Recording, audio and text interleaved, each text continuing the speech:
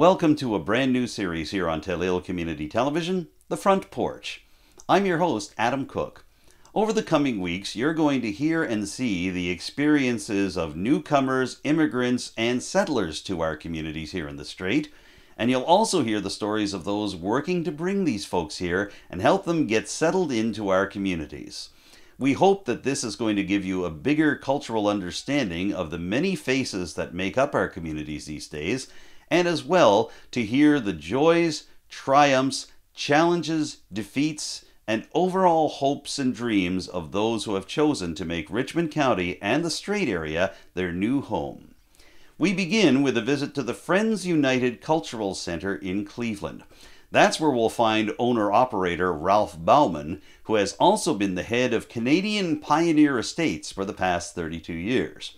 As such, he has some keen insights on the challenges faced by newcomers to our area, especially where it comes to non-resident property taxation, an issue that came up big in the last provincial budget, but was ultimately reversed and modified by Premier Tim Houston and his PC government. How has this impacted the overall outlook for those wishing to move to our area, and also those hoping to set up shop right here and make this place their new, perhaps permanent home? For the answers, I sat down with Rolf Bouman just recently at the Friends United Centre in Cleveland. Here is that conversation, beginning the Front Porch right now. Well, certainly the first thing that definitely came to my mind, somebody did something without any consultation of the public whatsoever. So I was not impressed. Quite frankly, 4 or 5 premiers before it entertained the same idea. They all clearly said no. It even was in the election platform of the Ham government, but once they came to government, they realized this was not the way to go. So doing this such quickly and 2 taxes at the same time, I thought was very hastily decided. Now, you mentioned that previous provincial governments have tried to install these types of measures for non-resident property owners, and I want to frame the next question in the context that you have been running Canadian Pioneer Estates since the late 80s. You've been here for 32 years. Correct. So with that in mind, I'm wondering what you feel leads provincial governments or any levels of government to look at the non-resident property owner as a potential source for tax revenue and makes them think that they can sell this kind of a move as being politically popular to the general public? Well, that's a good question. Let me start there. I think if anybody does something this quickly, it is, I think in this case, for 2 reasons. One, the government really needs taxes very desperately, obviously. We're in the middle of COVID-19, and that would no doubt have reduced the tax revenue for any government globally significantly. So that's obviously one thing. The second thing is the concern was, at least as far as I understand, that the government wanted to make housing more affordable for young families, and that's a very commendable, a very good thing to do. And so I see where it came from. The question is how it was done. Critics of these new measures have also suggested that they won't actually achieve the provincial government's stated goal of trying to alleviate a housing crisis in Nova Scotia. You yourself have suggested there's a discrepancy between these 2 goals. Can you expand on that a little bit? Well, of course there is. I'm trying to tell a client who wants to actually build a house, and that's not constructed yet, obviously, that if he's going to build a house, then he's through that contributing to a housing crisis, maybe in Halifax. And my client doesn't understand it. Quite frankly, I don't. If a person constructs new houses around here and you want to punish them with a 2% tax annually for doing so, I have no idea what it's all about. We have seen in the past too often that even non-residents live in a house for 5 to 10 years, then they sell it. It's not as if they take it outside the country. So what happens then, it goes back into Canadian hands and Nova Scotian hands. So obviously, these people have in many ways contributed to employment, to taxes, but one thing they certainly have not done was to take housing away. So this had no logic whatsoever. One has to understand there were 2 taxes specifically here. The 2% tax made no sense to me whatsoever. I do, however, agree with the second tax. The second tax was a different nature. I've seen too often, we don't sell houses, we just develop land, and we're not even brokers as such. We only develop our own land. So I've seen too often, Halifax was a classic example, but elsewhere in Canada, where young families wanted to actually buy a home, somebody put that home on the market, and there was a bidding war, people speculating with the house. And then, of course, the house was so expensive. It could have been a house for $500,000 on the market, let's say in Halifax, which would have ended up being 700,000 or 800,000 just a few weeks after in terms of sales. This was unheard of. However, it happened, and I can see where the government had to intervene. So a 5% tax, call it the transfer tax, I love. That makes perfect sense, because what it really does essentially, it keeps people from speculating, or at least it makes it less attractive. And I think when the government thought about this one, this was very smart. It was very well done. I concur 100%. When you have an existing house, presumably even Halifax, where the majority of the Nova Scotian population lives, and you suddenly have people bidding on that significantly all the time, it's difficult.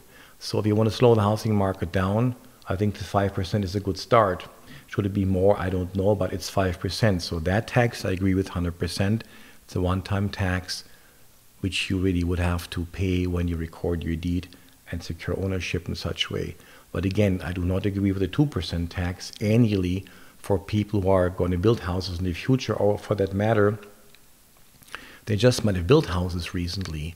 I don't see how somebody who builds their own house, the first-time owner, the first-time resident, if you would like to call it that, how they would, with house construction, have or would be contributing to any housing crisis. So there was just no point, and to me that was an excuse I couldn't let stand.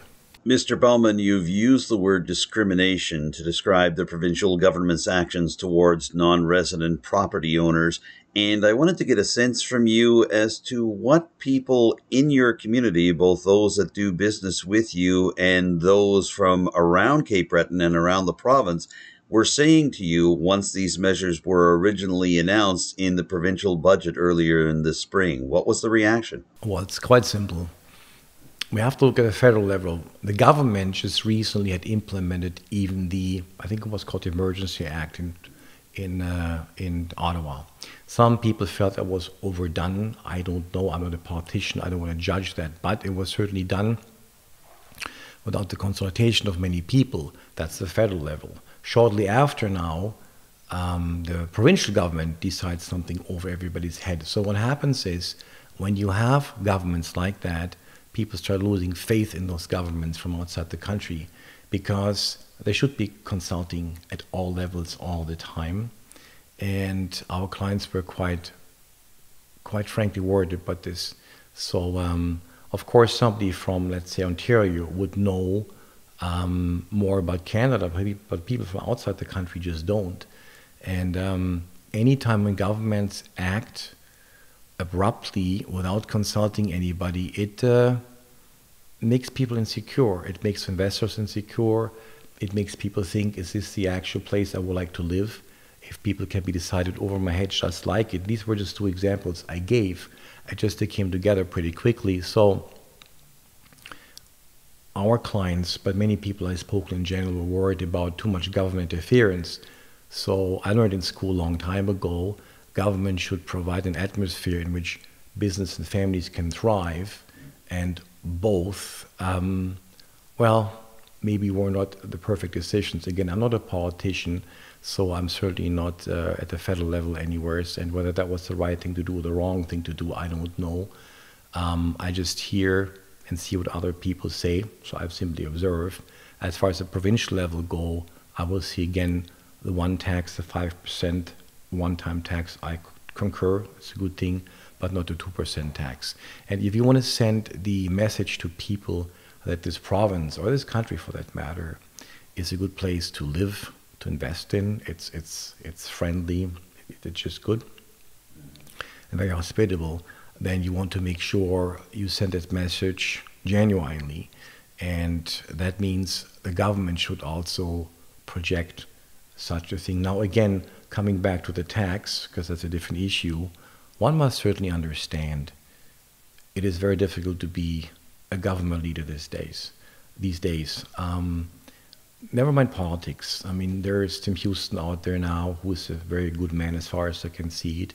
And one has to admit, the same thing goes for Alan McMaster, to make a mistake is one thing, but then listening to your constituents is another one. Then to admitting it's wrong, and then to fixing it takes a great man and a great government. So in all honesty, I really would like to give Tim Houston a lot of credit for that, including Alan McMaster. And Trevor Boudreau was also very instrumental and pivotal here. I think that we have a really good voice in Halifax with Trevor. Trevor listened, Trevor understood. And I mean, one has to look at the nature of his job. Initially, Trevor is a doctor, and so that means he wants to heal, he wants to help, and that's exactly what he did here. He healed, and he helped talking to the government. It was really good. But to make a long story short, and I said it at the beginning of the interview, all governments these days are up against the wall with the finances. If you have less taxes than ever before, but at the same time you have high inflation and rising costs from that for everybody, it makes it very difficult. So I believe this tip of the iceberg on a global level, where governments will have to raise taxes significantly more yet, not because they want to. I mean, nobody wants to raise taxes, right? But sometimes it has to be. When I came to Canada 30-some years ago, I recall, I believe it was Brian Mulroney who introduced the GST. People were against it, but yet if they had not done so, things would have been pretty rough for Canada. And in future years, when Paul Martin, others, of course, could work with that, we needed the extra revenue. It's undeniable that hundreds of billions of dollars in federal revenue would have been lost had the goods and services tax not gone through. That's correct. Now, you just mentioned Richmond MLA Trevor Boudreau, who was willing to take on members of his own government caucus to try to reverse the measures that Minister Alan McMaster introduced in his budget in the spring. We also saw concerted efforts from across Nova Scotia, led by the municipality of Chester, but also picked up here locally by Richmond County Warden Amanda Mumberket and her council. Can you tell me a little bit about what it meant to you to see elected officials on several different levels willing to fight this and try to reverse it? That's actually a very interesting question. So first of all, we all worked really well together. You just spoke of Amanda Mumberket. That's another person who is very competent, really knows what she's doing. I spoke to her, and I think we all could pretty fast concur something had to be changed there. I spoke to some mayors too, and things did happen. So we have good representation on those levels, and that's the really important part. Coming together is the important part. We did. Again, the government listened. And by the way, if anything, our clients from outside the country said, listen, if there's a government, I just talked about this before, that makes a mistake, looks into it, listens to the constituents, changes it, and admits that takes great people. So actually our clients from all across the world thought that the Houston government did something really great here, because most government leaders in the world today are so detached from their own constituents, don't listen anymore, don't care when they make mistakes, and certainly don't admit that. It actually gave our clients even a bit of a boost. They said, listen, this is a great province. If we can still talk to people, the politicians listen. And that's one thing really. They're all people, or like all people of the people, work with the people, from the people. Again, through all this, Alan McMaster had called me too. He said, please explain to me what this is all about in your personal view. I mean, why does it happen that the Minister of Finance calls you when you have a discussion? And of course, Tim Houston had been our culture center here before it became Premier. To me, he sounded like a very down-to-earth person. And same thing, of course, I had known Trevor Boudreau for a long time before. But we have to understand their jobs are tough. Being a Premier or any other government job in that regard with so much responsibility comes with a 14-hour day, at least 7 days a week. I've spoken to former premiers to know. So they actually really, sure, they probably make good money, I don't know. But they really have to care about their people, their constituents, to do this, to have this job. You will never see that all people are going to like you. That's impossible. But at the same time, and that's the one thing in the future, any government will have to raise taxes, yet it becomes obvious now. We have lived on the back of our future generations for too long. We have taken more debt loan the governments have. And that's because, quite frankly, people think they have an incredible sense of entitlement. Donald Trump, I'm not a fan of his, but he wrote in one of his books, the problem with today's society is that many people have an incredibly great sense of unjustified entitlement. And that's the problem. People want good roads, good hospitals, snow plowing. That's all a global thing. Good schools, good universities, good everything. But they often don't want to pay for it. And then if and when they don't, then they're going to take loans out, which really the government has to, of course, take loans out. And now with a higher interest rate out, it's going to be rougher. So we are indebting our future generations. And that does not seem to be a good thing. I spoke to Stephen McNeil not too long ago, and his government was able to, and I think Ian Rankin was here last week, he said the same thing. His government was able to balance the budget, and that's good. I really, really respect that, as I did respect Paul Martin for that. However, we have to look also now, in these times, it's almost impossible, 2 years of COVID-19 and other things, to have a balanced budget. So they do the best they can. If they're going to raise taxes more, I don't like it, but yet, unless we want our future generations to pay for something, we need to start doing it now. We have to be frugal and really think about what we spend money on. And if they have to raise taxes, that's even okay. But let's talk about how, when, and why, and where. So really, it's about the consulting. I almost want to guarantee you, I haven't talked to the Premier about that or Al McMaster. But as here or other governments globally, I talk to many government leaders all due to our jobs here, and they are going to raise taxes. There's just no choice. And they're going to have to, again, implement measures where they can save more money. So let's see where it goes. No Premier will like raising taxes. I mean, nobody wants to do that, but you might have to. And again, you might not be liked by everybody, but some things have to happen sometimes. Just please do it with consulting the public so you can do it in the least painful way possible. Mr. Bouman, from the outside looking in, it seems to me that non-resident property tax owners here in Nova Scotia and also those from around the country and around the world have responded well to the idea that the Premier and the Minister of Finance were willing to listen. Yes. And to make changes so that only the deed transfer tax remains. So it seems that what could have been a potential public relations nightmare for Nova Scotia, as we saw opinions being inflamed about the province in different parts of Canada and around the world, has not only managed to become salvageable in terms of the province's reputation, but might even have the effect of enhancing Nova Scotia's reputation. Well, see, I concur 100%. The thing is, one has to look at the fact we're trying to build a future for our children together and our grandchildren in this province and globally. That means we're going to talk to each other and we're going to learn from each other. And when we make mistakes, we own up to them and we try to fix them. And that's exactly what happened. I think this was for the government in the end a very good thing because the one tax was smart and it really did exactly achieve what they were trying to do, slow certain housing markets down. And if not has already, it certainly will, including with the high interest rates coming. So that was definitely a good thing. But I think on top of that, yes, I think it gave everybody a lot of confidence in the government, the way they listened. So we're here to work with the government in the future.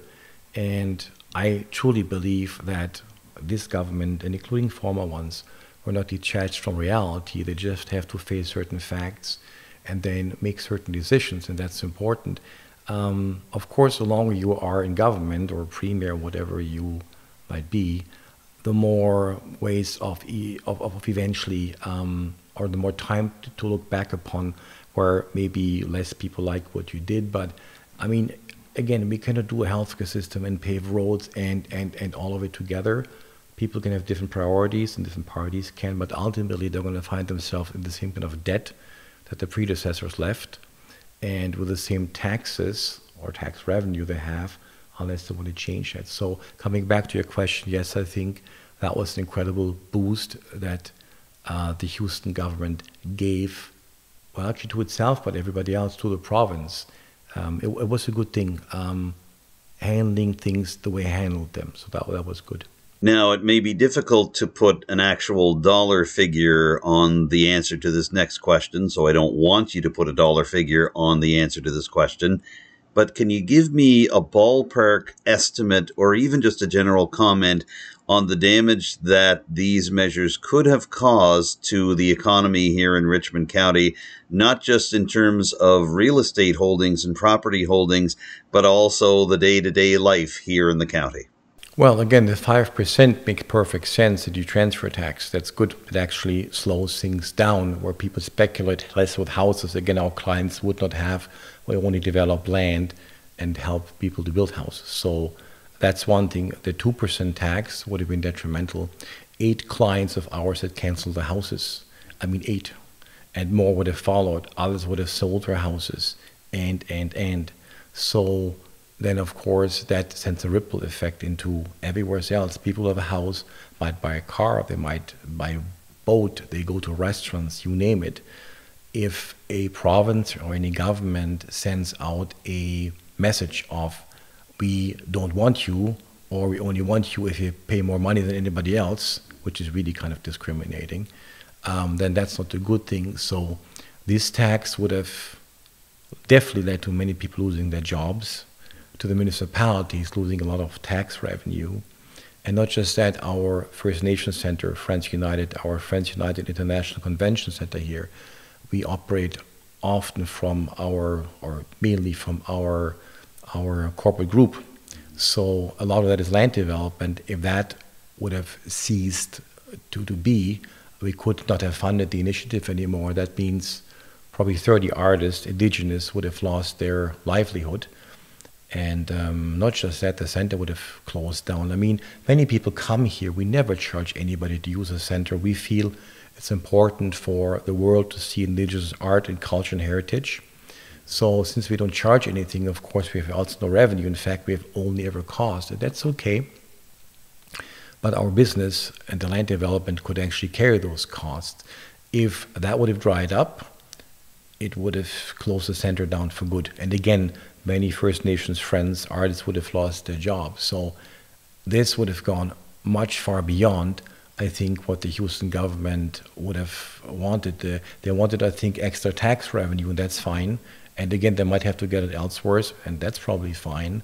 But if that had gone through and they would have left it, not good. I mean, in all fairness, they already had, I think, made a concession where they were going to have some amounts that would not be affected. I think the first $100,000 to $200,000 for a house by this tax. But then they saw light at the end of the tunnel. They saw wisdom, and they understood even that would have sent the wrong message, so they completely eliminated the tax. So again, we're very grateful, not just myself, all the First Nations artists here, but all the local contractors we work with, and there's so many in Richmond County, in Van Ness County, Cape Breton County sometimes. I mean, it even goes into Geisbrunn and English County. It would have had definitely the opposite effect if they had gone through the tax. So, Mr. Bouman, as we wind down this interview, let's look ahead to the future. We've already come through a difficult 2 years in terms of the COVID-19 pandemic. That has complicated things in terms of being able to welcome newcomers to our area. And for yourself, from a purely business perspective, I imagine it has been difficult as well. Coming out of that period, we see this difficult discussion in terms of non-resident property owners and appropriate taxation measures for non-resident property owners. Where do you feel we go from here in terms of the discussions that have been held and about the changes that have been made to these government policies over the past couple of months? Well, first of all, I hope the Houston government is going to be around for a long time, since they apparently listen well and can change things. I think for the future, we can just take away from this that if we work together constructively and consult and treat each other respectfully, which is all common sense in the first place, then I think we can go very, very far ahead. Now, I've been a person who always stayed out of politics. That's just how I've always been. Our center never took any government funding, and that was important for us too, because too often I've seen globally certain projects being funded by governments, and once the funding dries up, the project falls apart. So we didn't want that. We rather grow slow without any government assistance, but we grow slowly and steadily than having very unhealthy growth, which is too fast due to all kinds of government grants, and that falls apart. So I see many good things for the future. When people stick their heads together, work together, one has to understand, however, we live in unprecedented times. Things are going to get a lot rougher before they're going to get better. And that's because of everything on a global level.